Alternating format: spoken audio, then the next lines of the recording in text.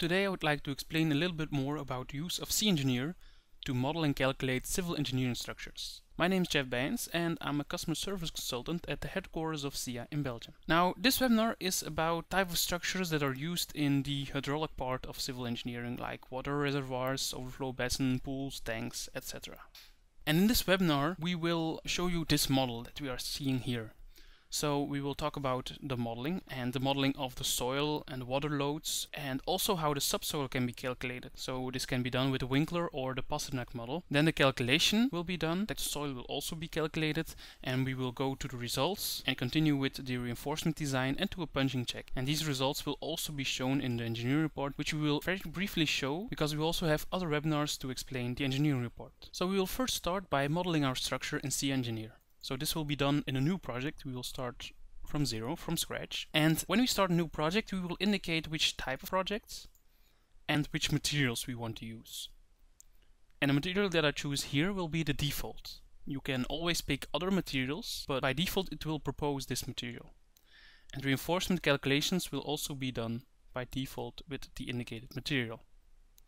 In a functionality window, I will also activate the subsoil. Then when I start the project, you can see that the main menu is initialized, and I can make a model by using line grids or the BIM toolbox, but that's not what I'm going to do today. I'm going to start in the structure menu itself.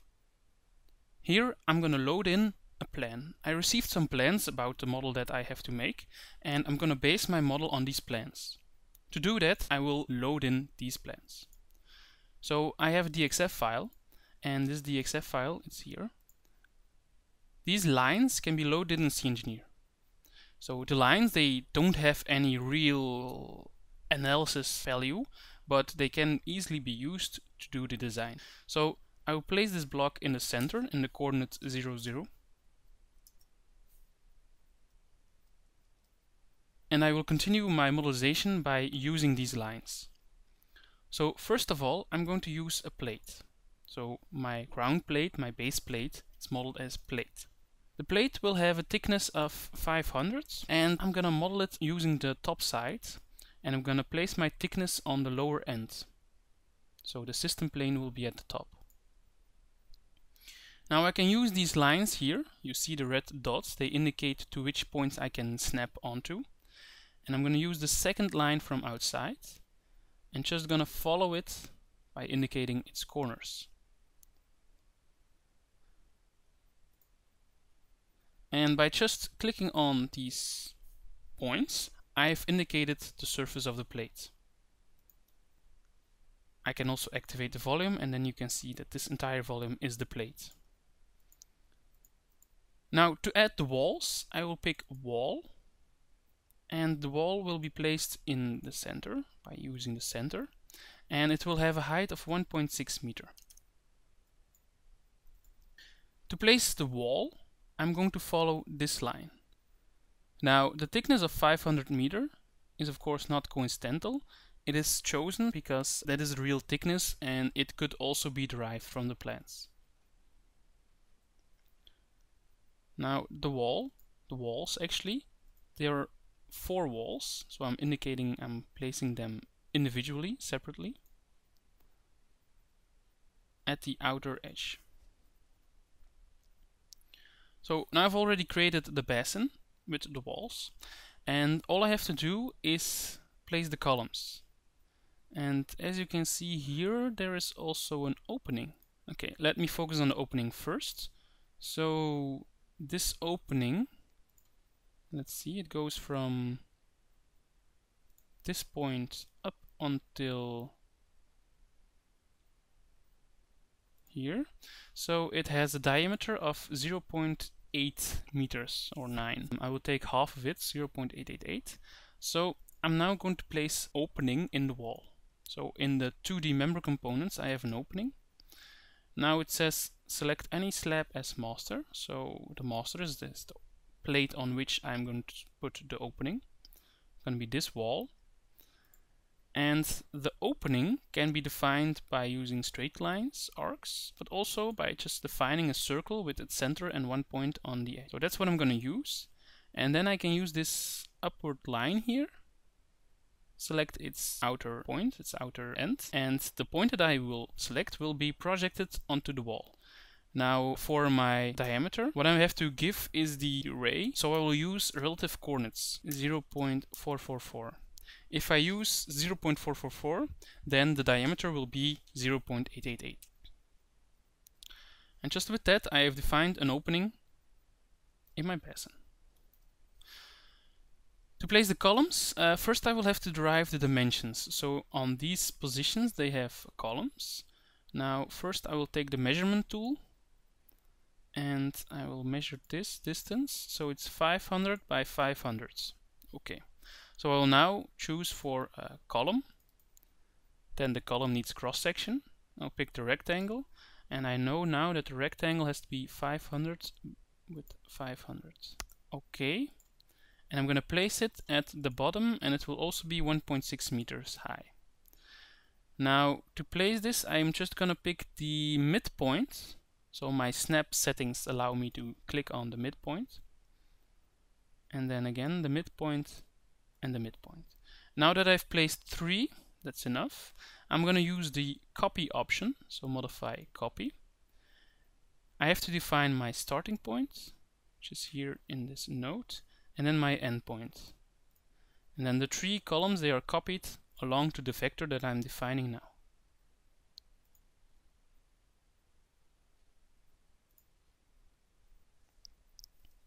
And this will be my model, which I will use. If I activate the volumes, you will see here that it corresponds correctly, perfectly according to the plan.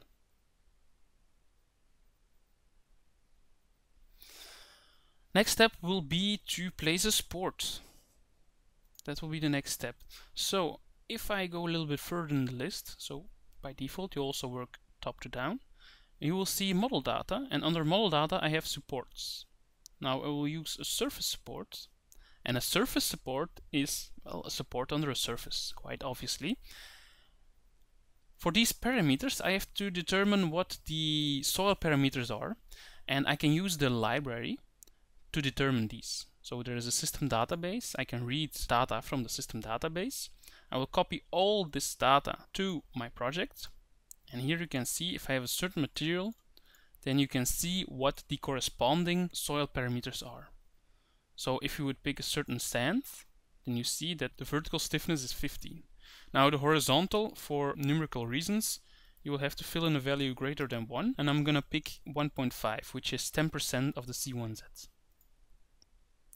And this subsoil will be placed on the lower plate, and the subsoil is also indicated with the triangles, as you can see here. Now in the structure menu there is also one last command that I always have to perform when I'm modeling, which is the connect member nodes option. So this option will check if certain elements should be connected in reality. For example, I have here the ground plate. What the program does not know is whether the wall is connected to the plate, and that's what this command does. It will check those things. So if I'm going to continue, it will check everything within certain distances. You see that these tolerances, they are quite small, and everything within these tolerances will be connected. You see it has made 19 intersections, so 19 things have been connected, and these 19 things, those are actually my 4 walls and my 15 columns. And you can see it also, for example, in this node. You can see that the node now has been coupled to both the 2D member and the 1D member. Or here you have an intersection line, and this intersection line, it connects two 2D members, two surface elements.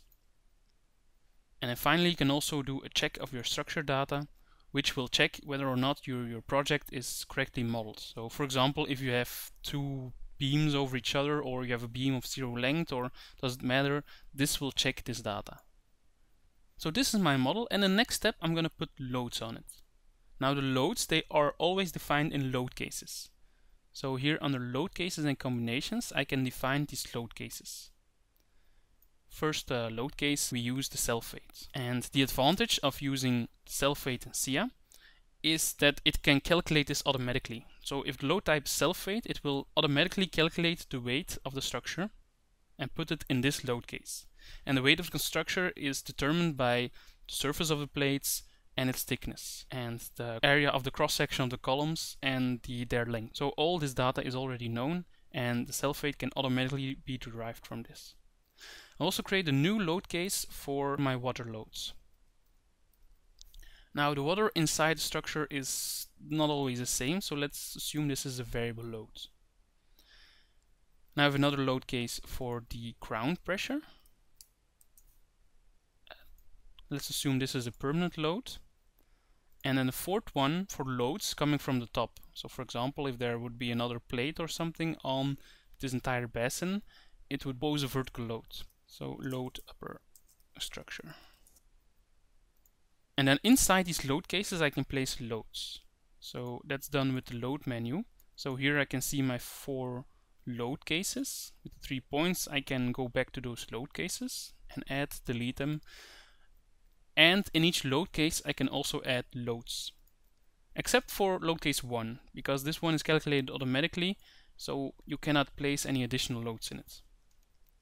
Now for load case 2, the water load, we will have to use 3 loads. So to place our soil and water loads, we will use the 3 surface loads. And these are very powerful and flexible tools to generate loads onto the elements. And as you can see in the images below, the load, indicated in green, is the free load. The free load is independent from the structure. It can be placed against the structure, but that doesn't mean it is linked to it. And what the free load will do, it will project itself onto elements under its projection surface. And its projection surface can be upwards, but also downwards. And it will generate these orange loads, and the orange loads are the generated loads. And these loads, they are really on the elements. They will be the ones that are calculated.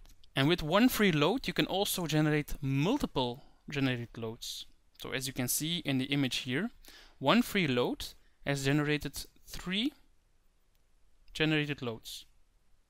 So we can also play a little bit with the selection on which elements it can project itself.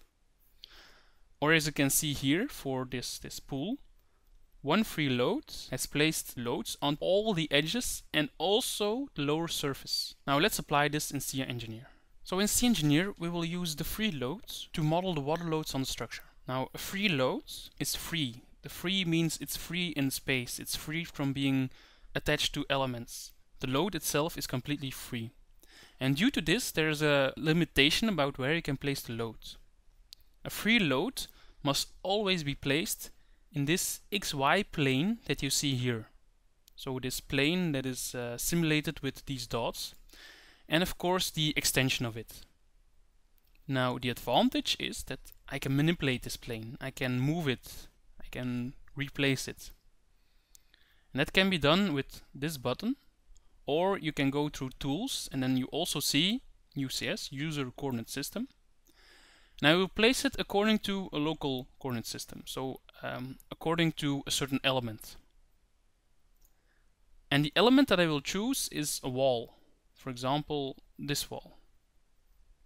And you see that my plane with the points, the dot grid, has now been moved and is now vertical. As you can see, here it is.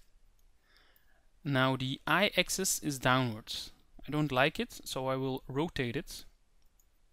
So again, I go to the same option menu, but now I will choose rotate and I will rotate it 180 degrees. So the y-axis is now upwards. Then I will pick surface load and I will pick the free surface load. These properties, I will configure them after I have placed the surface load.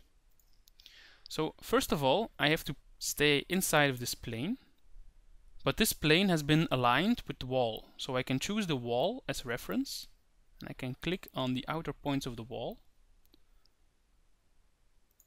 to place my surface load.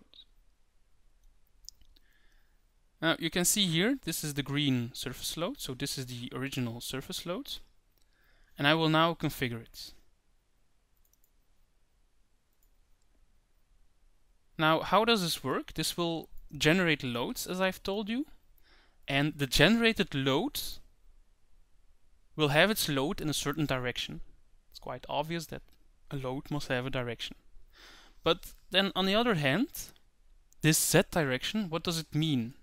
Well, in itself it doesn't mean anything, because a direction only has meaning when there is a system which defines the direction. So you have to look at these two together. And what direction of load has water? Well, water is always perpendicular to the element. And if it is always perpendicular to the element, it means that I have to look at the not the global coordinate system, but local coordinate system, because each element in SCIA Engineer has a local coordinate system. Now I can show these. If I go to the view parameters and under structure, I can show these local axes. So I'll show them for the 2D elements. And the local axes of the elements, they are defined in the center of the element. These are the local axes. The local axes of the element, they define what the upper and the lower side is of the element, what the x direction is and the y direction. And the z is always perpendicular to the element. And the water load was also always perpendicular to the element, which means that my generated load should be in the z direction according to the system of the element. And this can be done by choosing here member LCS. This says that the generated load will be according to the local coordinate system of the member, and in which direction, the z direction of this system. And the distribution will not be uniform because it's water. It will be variable in the y direction. So this is the y direction of my free load. If I set it to 0, then I can see that this corresponds to the lower side. So I want this to be 16 because I have a wall of 1.6 meter height.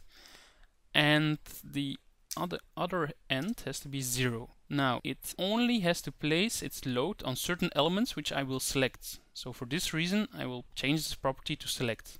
Now I can select manually on which elements the free load can be projected. I still have to configure this projection, so I can do that by choosing Update 2D Member Selection. If I click on Update 2D Member Selection, here it says Select 2D Members. I will select all of them, click on Escape. So now I've configured this option, and if I will generate this load, then I can now see how the load is placed on the different elements. So first of all, what I see is that's not going according to my wishes. So this water load is now on the outside, but it should be on the inside. It's pushing my ground level upwards, while it should be pushing it downwards. So that's all not good, not correct. So I'm going to delete this. And if I delete a generated load, then the original load will appear again. I will select the free surface again, and I will choose -16. Which means that all generated loads will now be placed on the other side of the element. If I click on Generate, then on this side it's much better. It's going from inside to outside.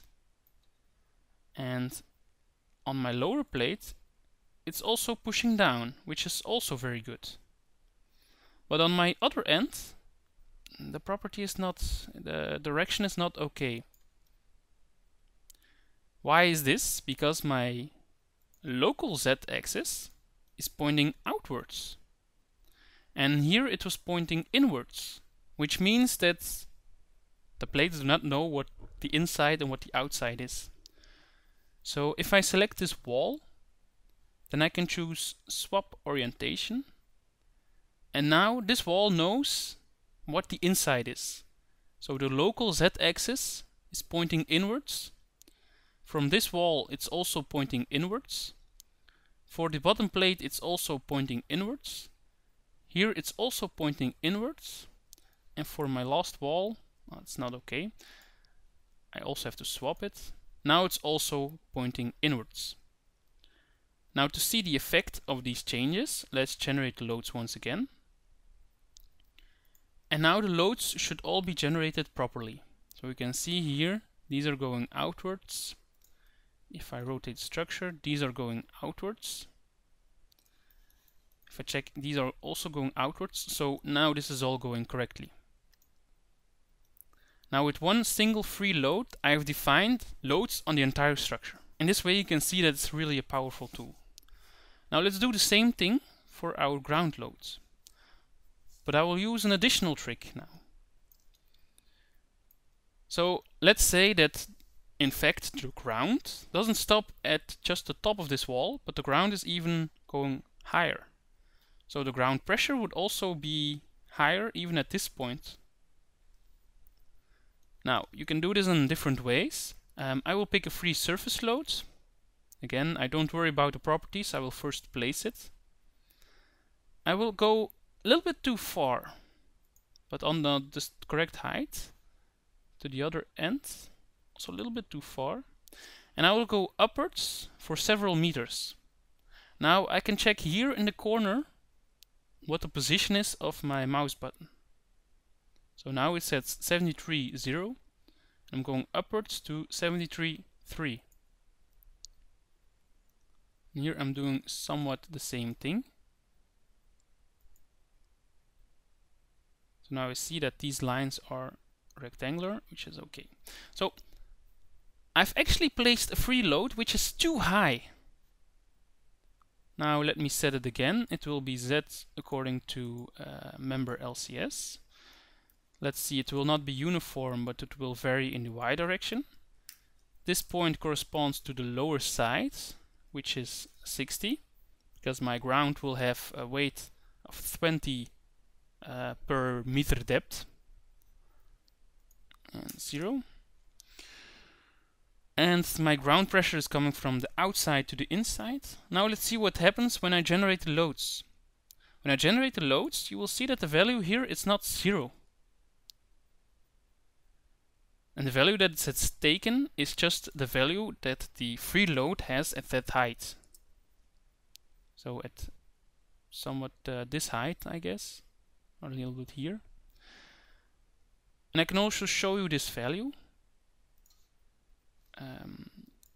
If I generate this load, and then I go to the view properties, I can go to loads and masses and activate labels of loads, and you'll see it's 28 over there and 60 over there. Or if this is not clear for you, I can always go to setup, fonts, and then for my loads I can change the size.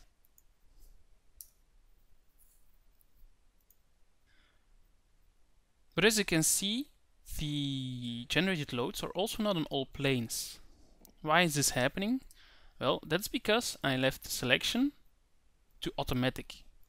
So I'll put it to select, and then I will update the 2D member selection myself. Now in this case, because it's ground pressure, I do not want it working here on the lower plate, because on the lower plate my subsoil will give me the ground pressure.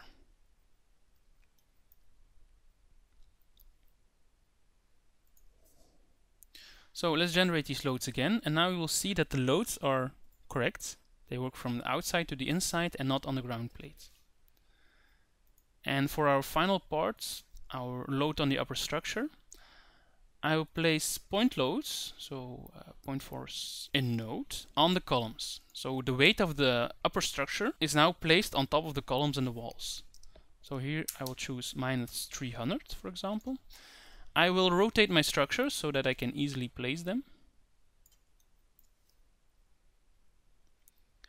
And then on these walls I'm also going to put some load, for example a line force onto the member edge, and it will be, let's say, -30 in the Z direction according to the global axis. So again, if I want to do this very smartly, I can rotate the structure and select all the upper edges at once. Now this value is very small compared to this line. Why is it? Because this value is 300 and this one 30. So the 30 is 10 times smaller than the 300. So also the drawing follows the values. Now that we have our loads, we can prepare combinations and then we can go forward to the calculation. So if I go to my combination menu, then you will see here the different load cases, and I can create any type of combination that I want actually. So let's create a null limit state combination and give a proper name to it. And I'm gonna do the same thing, but then for a service limit state combination. And for example, quasi-permanent, I will here give it the name SLS.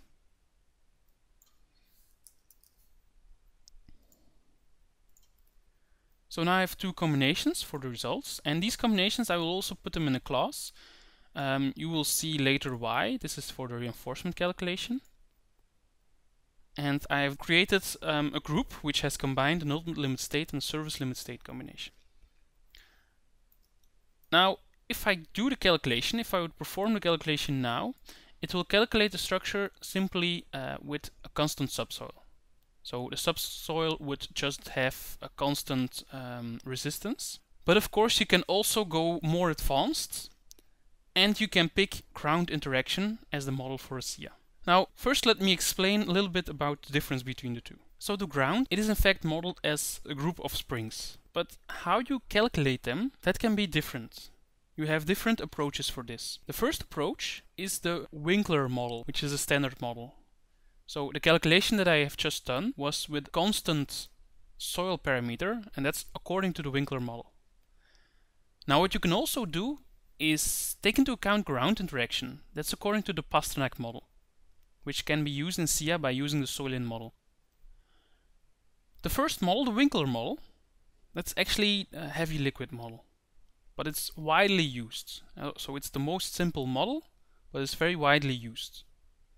And it assumes that the settlements of the subsoil will be uniform. So the plate will have a uniform settlement if there is a load that is also uniform. And the settlement parameter, it actually follows from the formula from SCIA. So if you have a certain load, then that immediately corresponds to a certain displacement. And that's also where this soil parameter C1Z is used for.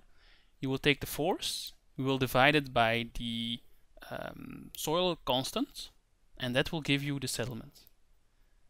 And then you have the horizontal soil parameters, which are around 10% of the vertical one. The disadvantage of this is that you actually are not really taking into account interaction between parts of the ground. So this is where the Pasternak model comes in the picture. This is an expansion of the previous model, and there's a second constant which actually is kind of a derivative of the first one. So the second constant indicates how much your vertical force deviates in the horizontal direction. So this is a much better approach of reality. But the only disadvantage is that it's quite difficult to calculate this C2 parameters. But the solution for this is of course the soil-in model that has been implemented in SCIA Engineer. This soil-in model will use a certain iteration. So first it starts with default values for C1Z, C2X, C2Y. It will start with certain start values. You will give these in while you are modeling the structure. With these values it will do a certain linear calculation and find stresses in the ground. And then with these stresses it will calculate the deformation of the ground itself. So first of all, your plate on the subsoil will have a certain deformation due to your initial subsoil parameters, and then due to the corresponding stresses you also have a certain settlement in the ground. These two should be the same, so the deformation of your plate on the subsoil should be the same as the deformation of your subsoil. The plate and the subsoil would have to have the same deformation. The settlement from the subsoil is calculated by using the stresses from the plate. So in fact you have to derive new C1Z, C2X, C2Y parameters from this settlement calculation and redo the linear calculation with these new parameters. And then from this new calculation you will have new contact stresses, and due to the new contact stresses you can then again calculate the settlement in the subsoil and find new C1Z, C2X, C2Y parameters. Now these iterations, they don't take long, it's just 3 or 4 steps usually. Now what can be results? For example, if you have a uniform stress on a plate, uniform load on a plate, then you will see that in the Winkler model you will have uniform stresses in the ground.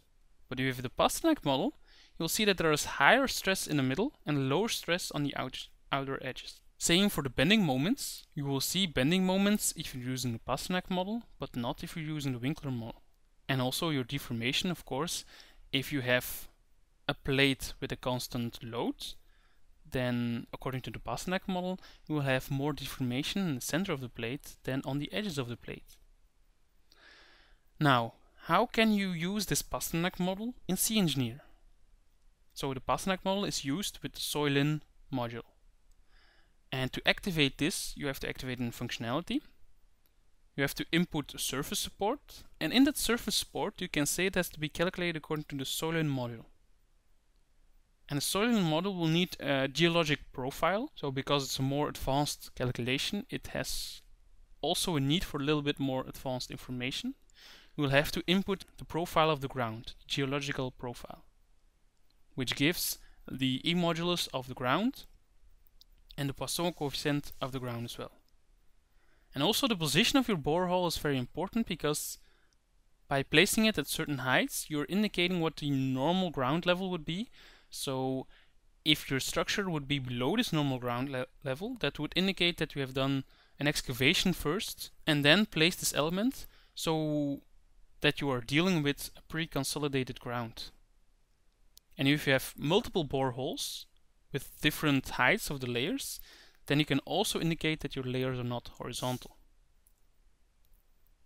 And then to perform the calculation, you will have to provide a linear combination of loads, so a certain set of loads for which it can do its iteration. And you will also have to indicate the mesh for the soil and starting values. Now let's apply this in SCIA Engineer. Now this project has been calculated by using the Winkler model. Now let's apply the Pasternak model. To do this, we first have to activate the soil-in, which can be found in functionalities.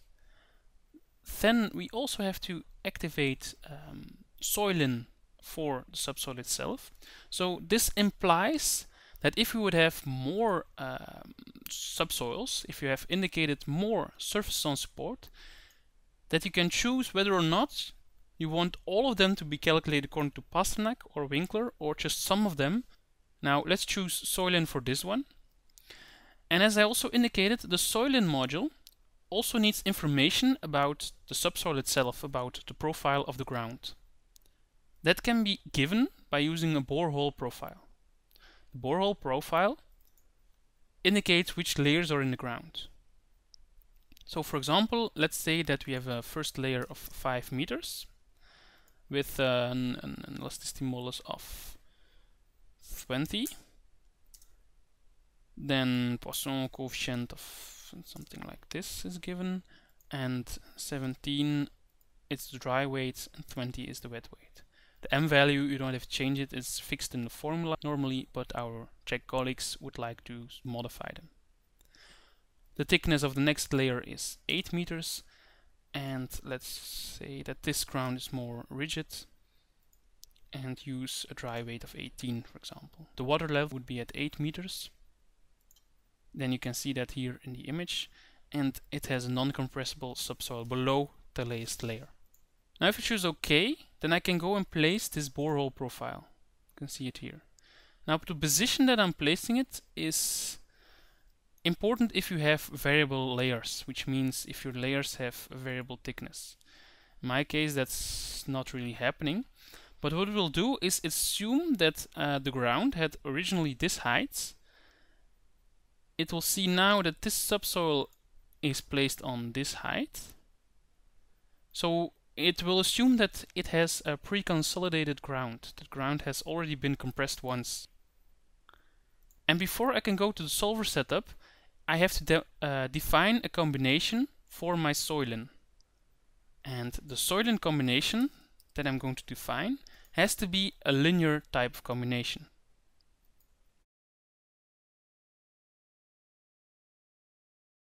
So in the solver setup, just before calculating, I have the parameters for the soil-in calculation at the bottom.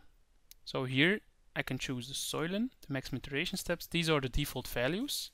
Now let's set these to 1, 1 and 0.15, for example.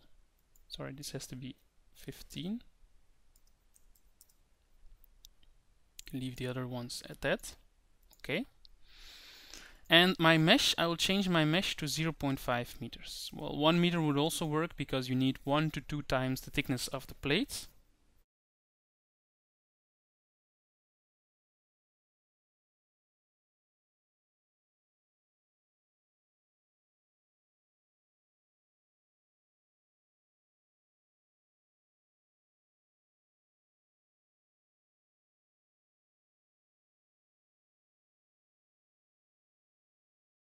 Now once the soiling calculation has finished, it will give a message about this. And now you can see the deformations itself. The results are available, so I'll go directly to the results. And in the results you can ask, for example, the 3D displacements for, let's say, our combination. And then you will see here how the structure will deform under this combination. What I can also do is ask for the stresses. It's the same thing, combination, and then you see the stresses. Now about the soiling calculation, I can also quickly show you that it has defined, locally it has defined certain parameters, which I can still see. I can check. And has defined smaller parameters where there is bigger deformation, which is obviously where you have the most load in the ground. And the lower C parameters will result in higher deformation there, which is logic that you have the highest deformation where there's the most load in your ground. Now I'll continue to the internal forces of the plate. Now let's see, for example, for the loads from the columns. For the loads from the columns, you will see that there is a high bending moment at the position where the columns arrive at the plate. Now, these high moments, this is because this column is modeled in a single point, it's connection in a single point. And in reality, it's divided over a certain surface. Now we can solve this by using averaging strips. And we will use a distance of 1 meter. So the columns are already 0.5 meters, so 1 is even small, not much. But because we have a subsoil, the Eurocode does not allow us to take the normal sizes here for an averaging strip. And I will place them at the bottom of the columns.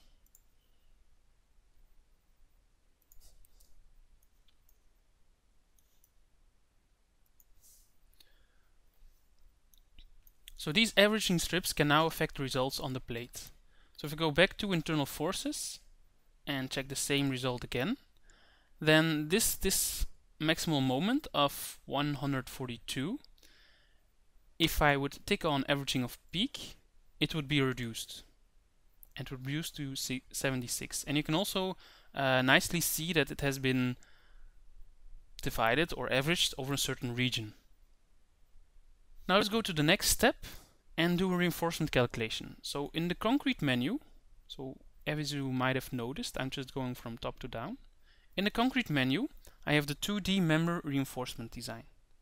So under member design, I can immediately ask for my reinforcement. This member design will both use the ultimate limit state and surface limit state. So the surface limit state, that's the crack design, to calculate the reinforcement in the plate. I will pick the ground plate on the subsoil. So I will set the selection to current. Here you can see that for this step I needed the class that I made earlier. I will not show the warnings, but I do want to show the errors. The errors are critical, the warnings are mostly informative. And I will activate averaging of peak, which indicates that it will take into account the averaging strips.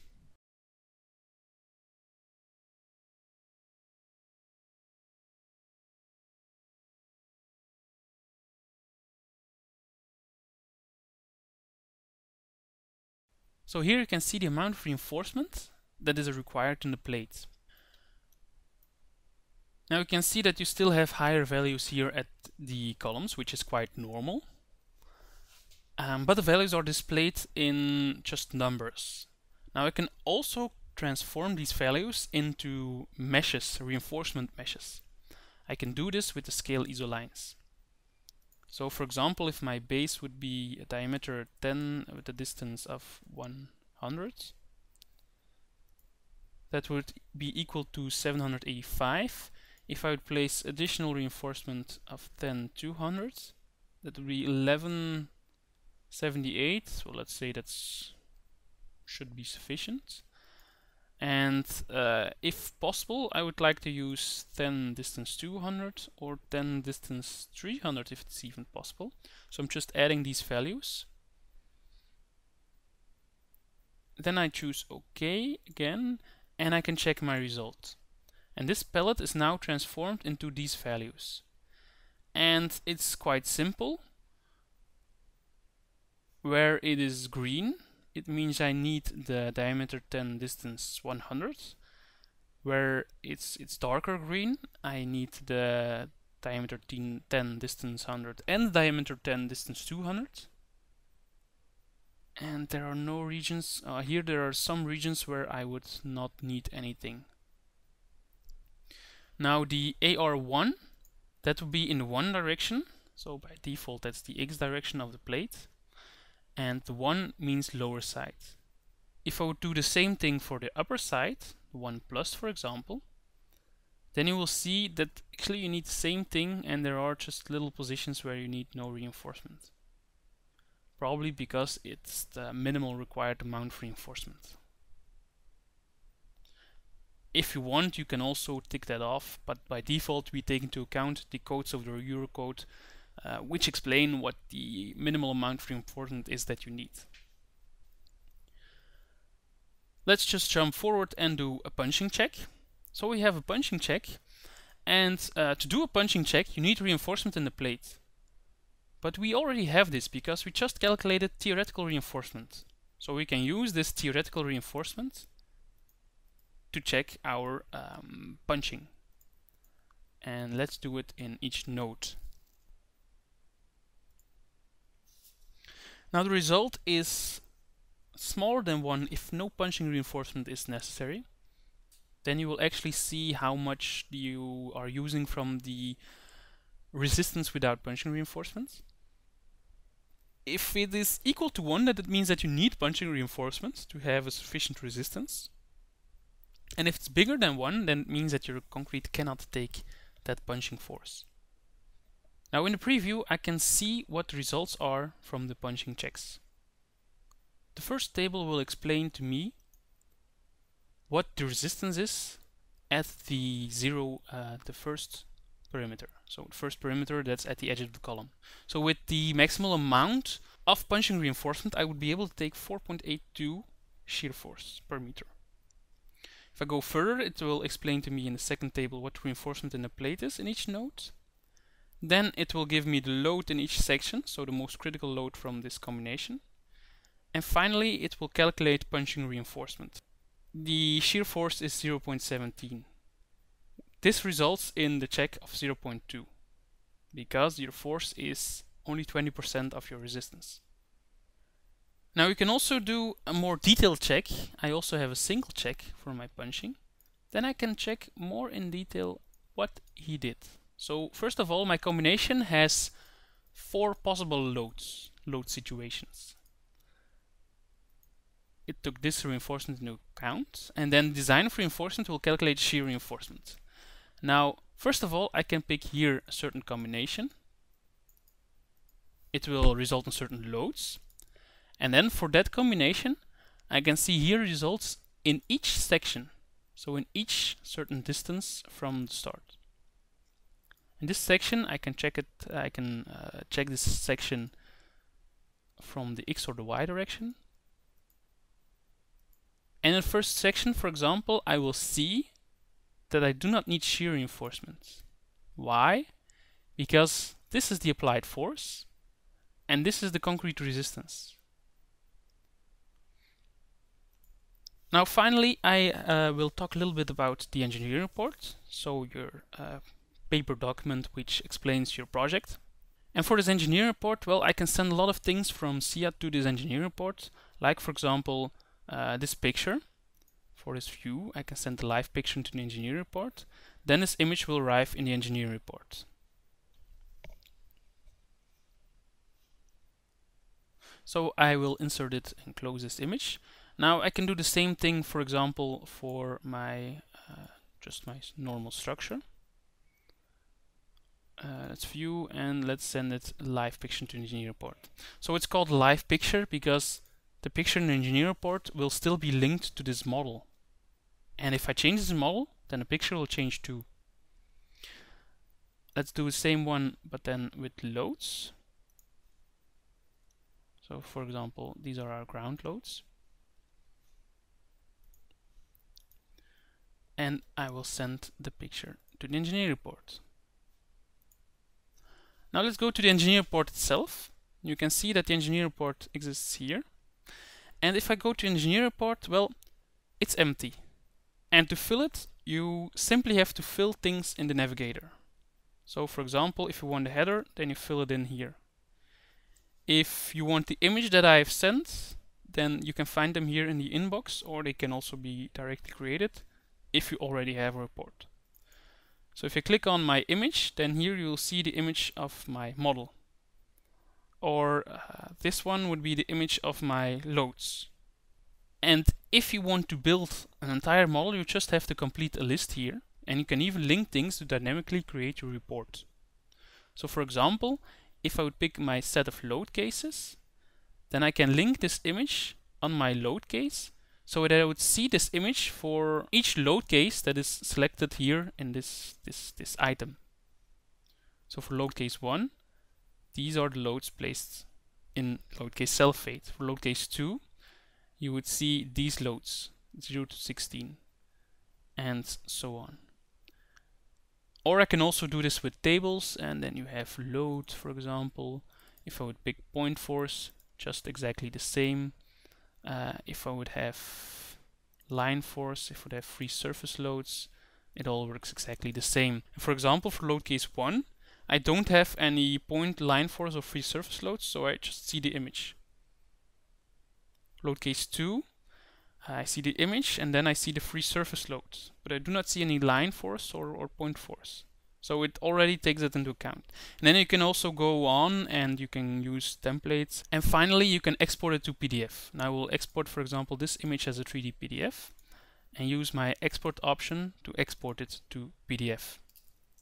Now this report will open afterwards, and then here you will have your entire report as I had it just a minute ago in SCIA Engineer. I also ticked that thing on with the 3D PDF. So if my PDF allows it, then I can also manipulate the image still in the PDF. So that would in fact immediately throw away the fact when people tell you that your model is not clear enough, that they cannot see a detail well enough, because with a 3D image, well, that can't be an issue anymore. You can see really everything. So to sum up our webinar, as I have shown you, you can easily model in SCIA Engineer. You can also use DWG, DXF or other grids as basis for your model. And you can model with free loads, you can model a lot of things, but we use it for soil and water loads. And then you can calculate either with Winkler, by just doing the linear calculation, or with Pasternak, so the soil-in module. And the soil-in module had an iterative calculation to calculate really the response of the ground on the structure, and also another way around.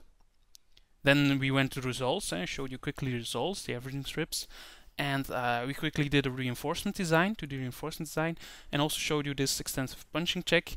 And the engineer report, as you can see, it was very fast, easy, and dynamic. And its simplicity and its strain together makes it very useful to quickly create your documents. Now, I would suggest that you try these steps yourself. You can either try this in your own version of SCIA Engineer, or you can ask for a demo version. If you would have more questions, feel free to contact us. And we also have more webinars in store for you. For example, here at the SCIA.net website under the webinars, or you can go to our YouTube channel. Thank you very much for your attention.